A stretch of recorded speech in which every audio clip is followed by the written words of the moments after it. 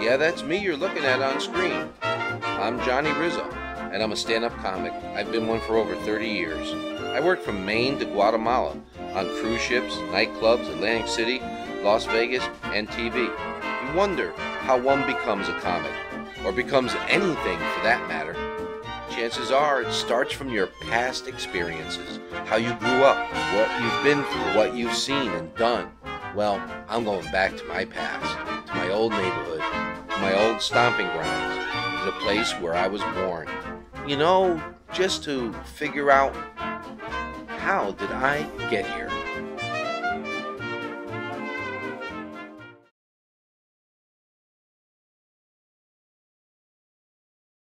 Yeah, this is a trip coming back to the old neighborhood, you know? Still the same, just a little more crowded now. Seems like everybody's got a car, man. We had one car for one family, that was it, and everybody had to borrow it.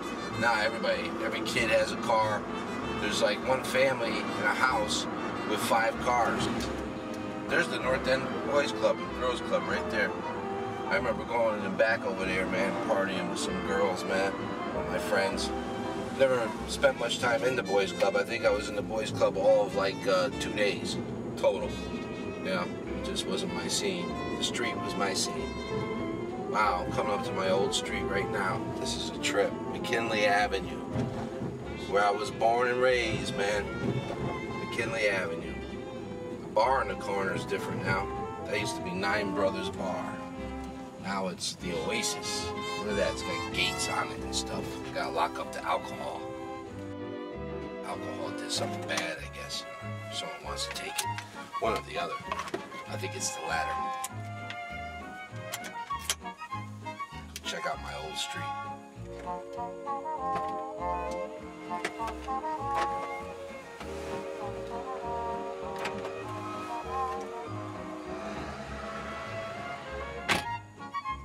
Alright, here we are, the old school neighborhood, man. This is where I came from. It's so funny when you come back to your old neighborhood, because it's like everything's the same, but everything seems smaller. The street seems smaller, the houses, everything seems so tight together, you know? Right here, this is my house where I grew up in. My uncle lived in the 2nd floor, all my cousins, and my grandmother owned this house, and she also owned this house right here. This was primarily an Italian-Jewish neighborhood when I grew up, and it was like everybody. Hey, what's happening, baby? It was like, you know, all the neighbors knew each other by name. You know, we had a lot of relationships with our neighbors, and the mailboxes are still exactly where they were. I don't, not this specific mailbox, but right here was a bench too. My father would sit there, my mother. I used to slide down this railing when I was a kid. But see, nah, I don't think I'm gonna. My stunt days are over. But you know what? This is where my father would sit every day. You see, my father had open heart surgery in 1969. The year the Mets won the World Series, and he was a Met fan. And the reason why he was a Met fan, my Uncle John and my Uncle Salvatore upstairs were Yankee fans. So my father liked to rub it in. You know what I mean? He went for the Mets. If they went for the Giants, he went for the Jets. It was just that way. It was just like a little, like, you know, antagonism between brothers.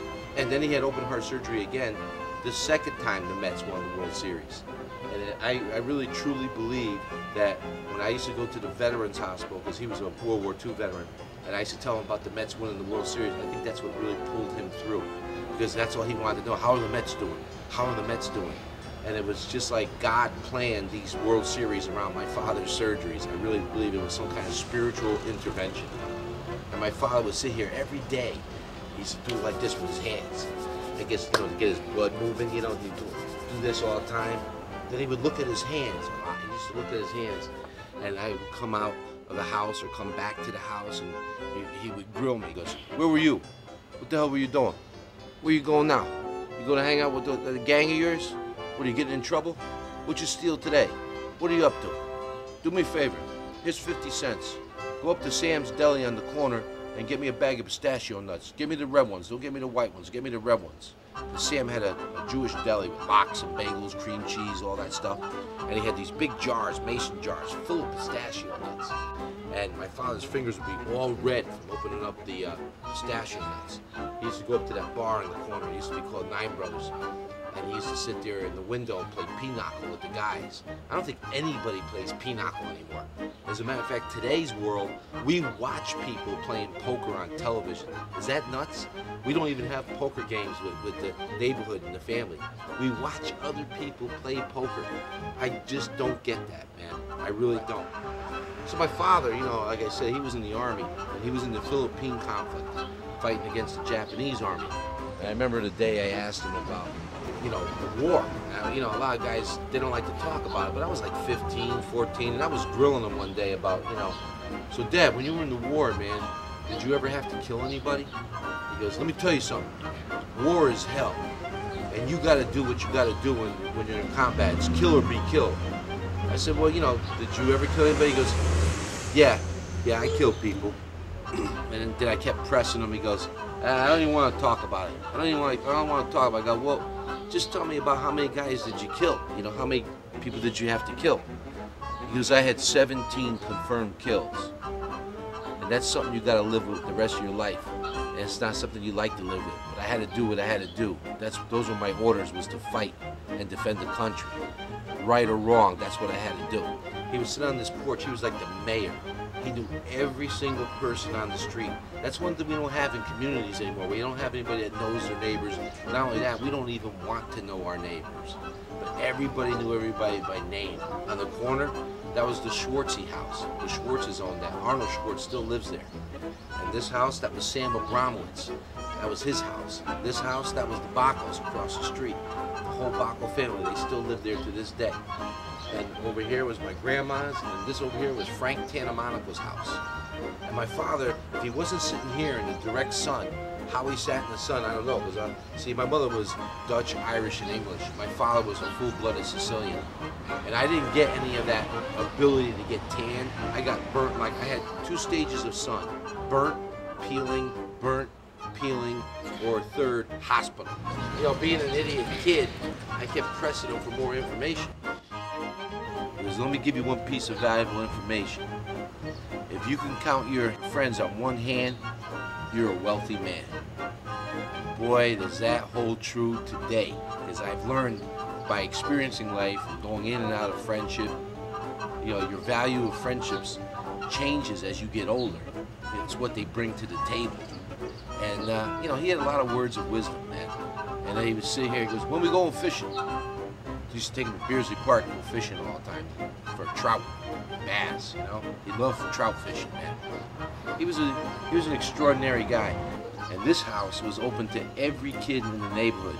Black, white, Jewish, Hispanic, Polish. It didn't matter what nationality. It was just like the United Nations over here. They didn't judge anybody. They judged you by who you were, not by what you were.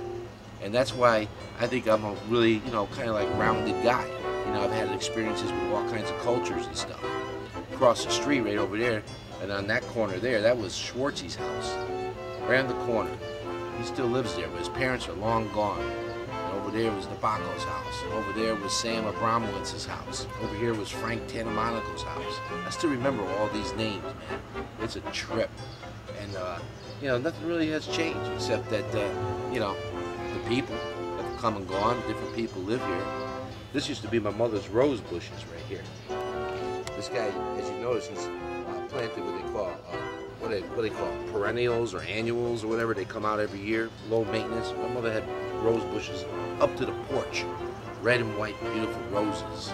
I mean, it was a trip. You know what? Hey, here comes the new owner of the house right now, driving by on his bike right there, Raphael. That's the new guy. He bought the house. That's the new landlord right there, Raphael. He's been gracious enough to allow us to film right here at my old location, which hats off to that guy. Well, hats off, but I'm having a real bad hair day.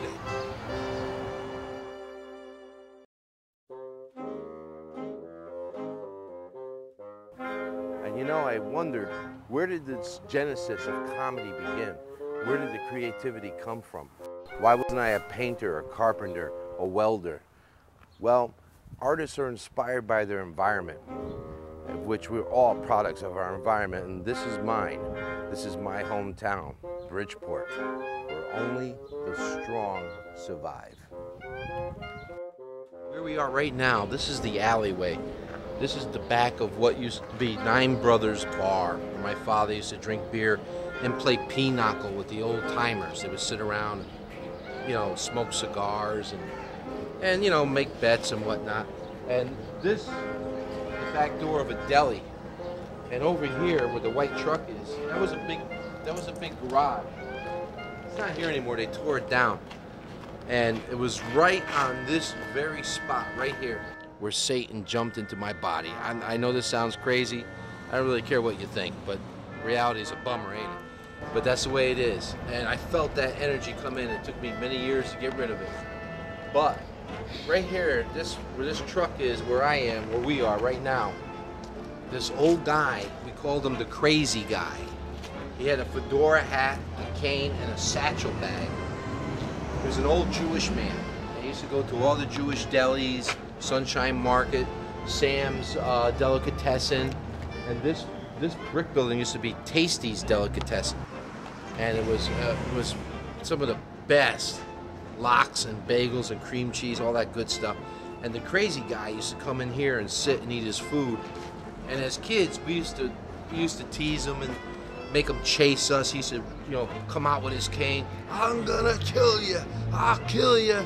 And he used to run after us because we thought, because the legend had it in his satchel bag, he carried around $1 million. And we thought if we could ever get him off guard when he didn't have his bag, we could snatch the bag and become instant millionaires. Not exactly like playing the lottery, but you know, that was the whole thesis of why we chased this poor guy. I mean, my God, you know, if I could find that guy's grave, I'd go say a prayer for him, because the guy used to take the bus, the Madison Avenue bus, to downtown Bridgeport up here to the north end. And the theory was that his wife left him and saw her get on a bus, and that was the last he ever saw of his wife. So he rode the buses looking for his wife. That was the legend of the crazy guy. This pink building over here, that used to be Altieri Press. And I'll never forget it, man. The guy that ran the place, his father started it, but the guy that was running it, his son, his name was Bruce Altieri. This guy was a character. It was like circa 63, 64, 65. He used to walk up and down the street in a woman's dress. He was a transvestite. Not only was he a transvestite, he was a heroin addict. So he was a junkie transvestite. He was a junkie Ed Wood, you might say. And he used to do people's zodiac charts. So he's like witchy too, you know, he was witchy. So, you know, he had all kinds of characters here, man. Anthony Paco, oh my God. Anthony. Holy shit. Take a look. Here's my neighbor from across the street. This is Anthony Paco. Look at this house. This is the best house on the whole street. It's like a fortress. This guy's kept his father Rocco did driveways and all that stuff. And Anthony and me used to get in so much trouble. I swear to God, we did everything from selling fireworks. What's up, Johnny? Oh my God, how you doing, Anthony? How you What's doing? up, brother? 50 years, man. Holy shit, man! You believe this? Since we were kids. This guy would tell you what nuts we were. I mean, we were really Strones, man. We were crazy, right? This guy would steal your cat, paint it a different color, and sell it back to you the next day. I'm telling you. He used to work on cruise ships doing DJing before anybody was out there doing it. Anthony was always ahead of the game. Always, right, Anthony? That's it. Those are the good times, pal. And your grandma used to sit on the front porch. Yeah. You remember my grandmother? Oh, yeah. Never forget her. Old Rose. Never forget her. She was nuts, man. She was off the hook. Am I right? Yeah. Jeez, oh my God. Anthony and I go way back. I remember we used to go in that behind the bar. There used to be all these wild cats. Oh, this cats galore. There was so many cats here, dude. There wasn't a fucked up mouse to be found in the whole neighborhood. There was so many wild cats. There must have been 200 of them back there. On 4th of July, we used to get mats of firecrackers.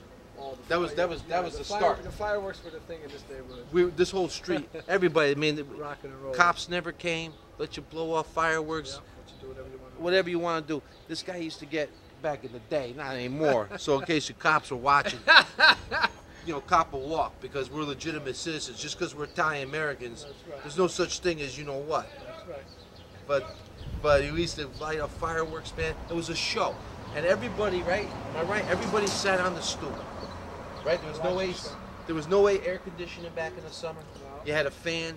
It was so hot. Our fathers would sit out, and parents used to sit out. Everybody waved at everybody across the street. Everybody, it was like a community. It was a real community. Yeah. This is Now nobody knows. Nobody wants to know nothing. It's all gone now. Am I right? It's over. Yeah. It's over.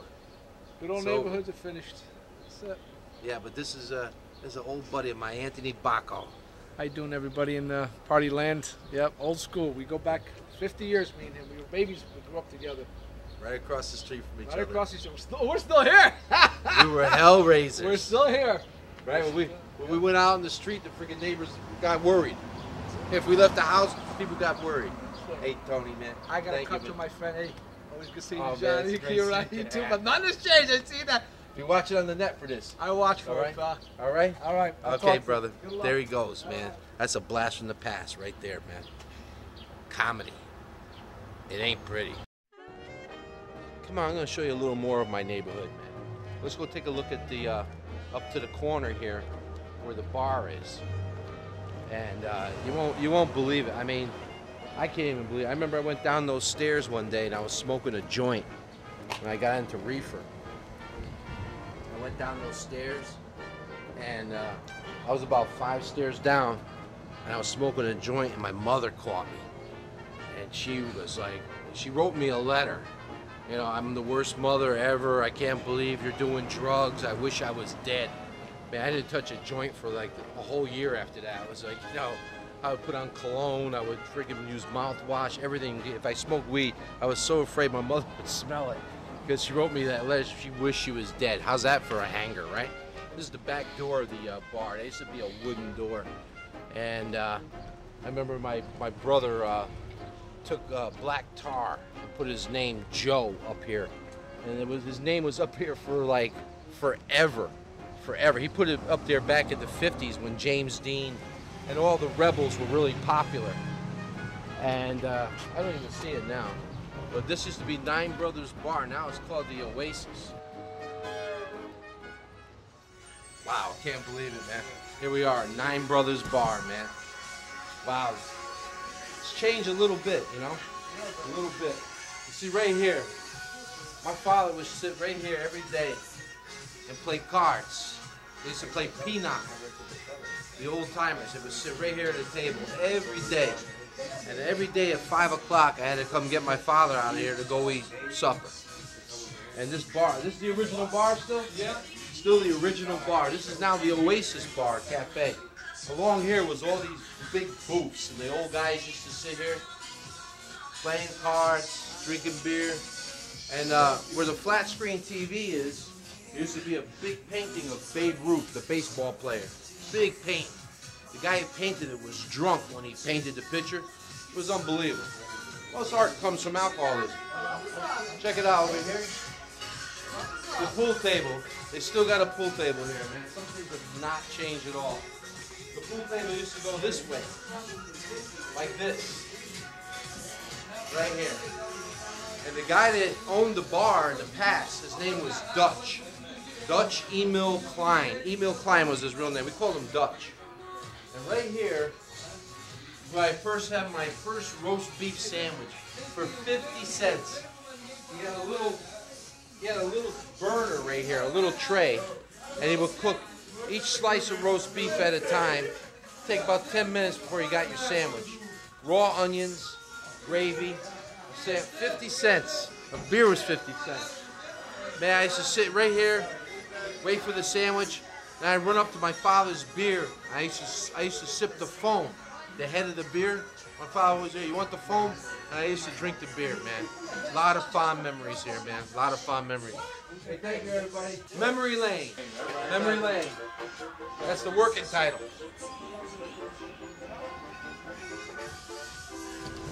Wow, that was a real trip, man, going into the Oasis Bar. There used to be Nine Brothers Bar where my dad used to play cards.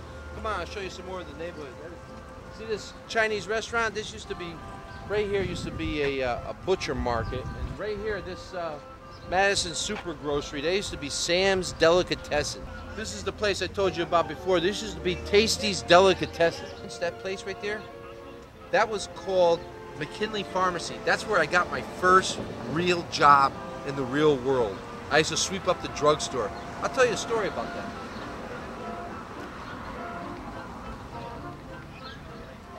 A guy from the North End jail, his name was Bella Crager.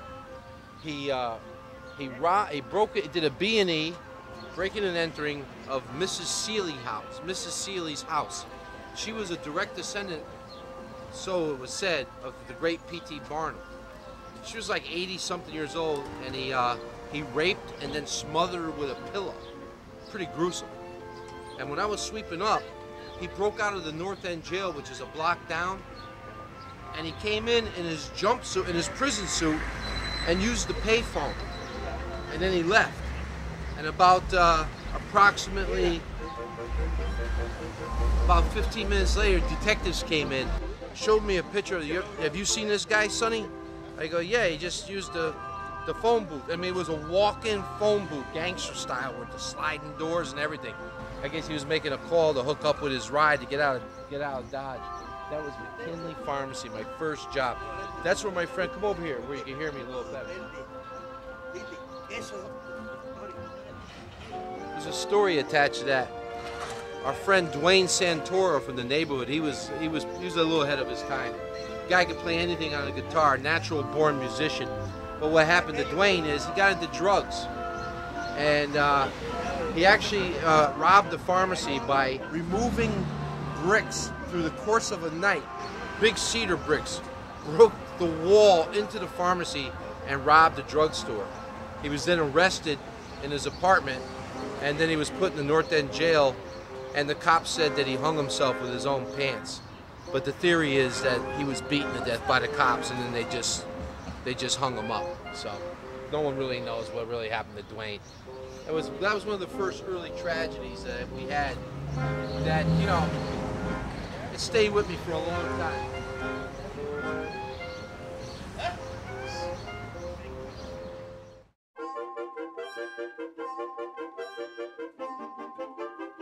There it is, Michelizzi's Italian Ice. And on the right, this is a very interesting location right here. This used to be Donito's Pizza Parlor. It was one of the greatest pizza parlors around. Those stairs right there are all new. There used to be some old stairs that were right there. And me and my boys used to hang out here. Right here at Donito's Pizza. And right there where that cellar window is, that's where I met one of my really dear friends, Ronnie. My father called him Two Pants, Ronnie Two Pants, because we used to go shoplifting all the time for clothes. And we used to bring like 4 or 5 pairs of jeans, and of course we keep 1 or 2 pair under our baggy pants, pay for 1 and steal 2. And with 2 guys, that was 4 pairs of pants, and that was Ronnie's hustle. So my father called him Two Pants Ronnie. Right here is Central High School. And see that fence over there? There's a whole story behind that fence. My father bought me a Stingray bike with the banana seat and the ape hanger bars, you know, you used to pop wheelies with them and stuff. The bike was brand new. These 3 kids jumped me and took my bike. It was the first time I ever got jumped. And I ran home crying. My father was like, son of a bitch, get in the car. And he pulls up this street, and the kids were shoving the bike under the fence, but it was stuck. And we pulled up on them, and they split, and they left the bike, and I actually retrieved my bike. And my father was like, watch out when you ride that bike. You know, you gotta be aware of your surroundings. I mean, always look around before you go somewhere and ride your bike. This is not a safe neighborhood. And that's when I kind of started to realize that, you know, you gotta have your guard up. I don't care